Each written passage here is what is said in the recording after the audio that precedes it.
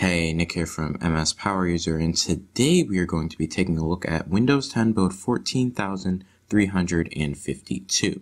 This build is 10 builds newer than the last one we got to test, so let's take a look right now. So first, we're going to take a look at some iconography changes.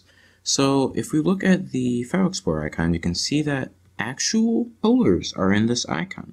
The last version of the icon that we got was white, and it looked okay. This one just looks better because there's more contrast and it just looks more friendlier. Also, within settings, we have a new Windows Insider program icon, which is better than a box, so that's nice. Now, the most important feature in this build is Cortana for once. So Microsoft is aiming to demonstrate the integration that Cortana can provide within your apps within this build. So basically, the first way that they do this is by demonstrating Groove Music integration. So let's try that out right now. Cortana is now able to fetch songs from the Groove Music catalog, as well as congregating your music from your OneDrive in your local disk or whatever media you're using. So let's try this out. Hey Cortana, play some Zomboy. Playing Zomboy. I'm going to put mind control. Okay, yeah, so it works pretty well. And yes, so Microsoft is also allowing you to have more contextual conversations with Cortana, whether they be when your device is unlocked or when your device is. So if we say, hey Cortana, set a timer. How long should I set the timer? And now we get this prompt, which is new. So as you can see, there's been a bit of work with Cortana there, okay? So Cortana integration, that's what this build has. Now, another example of this is, oddly enough, within Sticky Notes. I want to try this out, actually. So if you open Sticky Notes, we get this prompt, Enable Insights. So basically, it's just saying you can use Cortana within Sticky Notes. Okay, let's try this out.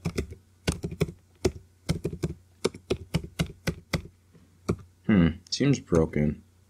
I'm not sure if I need pen input for this. Yeah, it's really broken. Okay, so yes, N or touch device.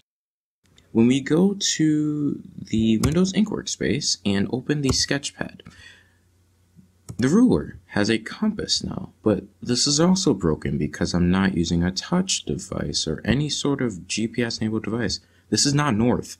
This is more like northeast, if we're going to be honest.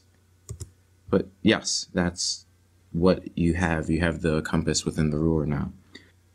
Within this build, there have been some other underlying changes.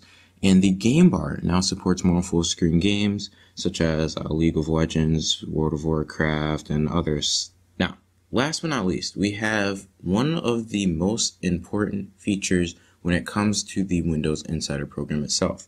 And I want to see how well Microsoft actually implemented this. So if you open the Feedback Hub, you're now going to be able to see Microsoft employee responses. Now, I'm not sure of this, but you will be able to see when employees have responded to your issues or feature requests. So if we go to feedback,